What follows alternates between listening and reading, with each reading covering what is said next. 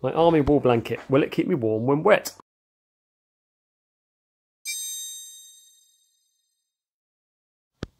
So for a little while now I've been running tests on different blanket types to work out what the best choice is for wild camping, bushcraft, etc.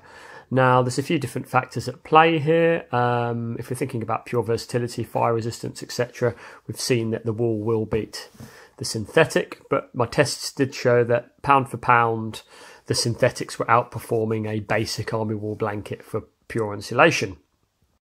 However, of course, not all blankets or even woolen or natural fibre blankets are created equally. When I ran my tests with alpaca, for instance, this blew both the conventional wool and the synthetics weight for weight out of the water, being both lighter and warmer for the weight. And of course I haven't tested the whole array of other types of wool blanket available.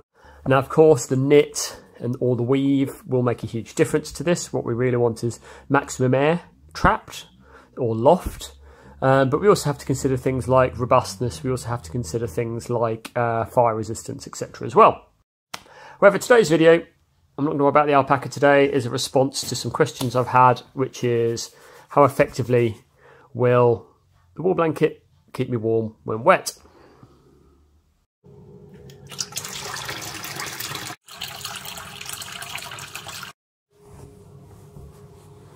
Okay, so giving the blanket a good soaking, or enough of the blanket for the test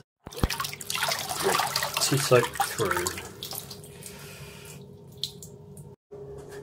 A good wring out to get the excess moisture out. Still nice and damp. So we're all set up with our usual test setup. Wet wool, no insulation, dry wool, each cup filled with 200 millilitres of hot water, and we'll come back and test how much temperature and heat loss has occurred in a while. Before we jump to the results though, a tiny bit of quite important science. Wool has a couple of tricks up its sleeve. Firstly, as it absorbs water deep into the fibres, and it can absorb up to 30% of its weight in water, it can produce energy through the breakdown of hydrogen bonds. Now some experiments on merino wool have shown over 8 hours a kilo of wool generating as much energy as an electric blanket. Secondly, the crimped fibre structure of the wool can still maintain trapped air, which is a strong insulator. So we've got a bit of an insulation battle royale on our hands. In the red corner we have these excellent properties of wool trying to generate or maintain heat. In the blue corner we have the enhanced speed of heat loss through the evaporation of the water on the wool's surface. So on to the results. So to some disappointment on my side, and I really wasn't expecting this, across the test the wet wool wrapped cup did lose an average of 4% more heat energy than the uninsulated cup. Now, cue sad face. As before, the dry army wool blanket maintained over 20% more heat. There is, however, a big but. There's a real emphasis on getting the blanket dry. Over time, as the blanket dries, there will become a point where it becomes a better insulator than no blanket.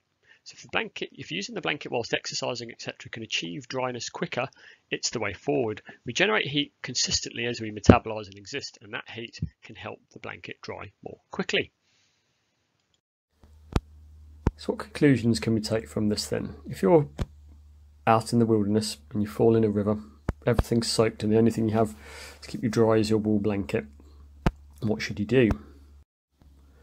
Well, as we've seen, the quality of dry wool in keeping you warm is very good.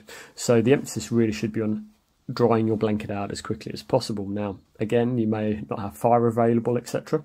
So your option may be to wear the blanket or not. And if you can exercise or do some activity that's going to dry it more quickly, this would seem to be the best advice. Another thing to consider is whether to help dry the blanket out, you could use it as something like a wind shelter. Again, keeping the wind off you could help keep you warmer without you personally suffering the evaporative cooling effects of the wet wool, whilst helping it dry more quickly. But on the basis of this test alone, if you had something like a immobile casualty who couldn't be moved and all you had to keep them warm was a wet wool blanket, it does seem like it wouldn't be the way to go with this specific type of wool blanket. As I say, other types with maybe a looser weave or better insulative properties may give a slightly different result. Thanks for watching. Do like or subscribe if you enjoyed today's video or found it interesting, and please do let me know in the comments if you've got any other thoughts or requests for tests.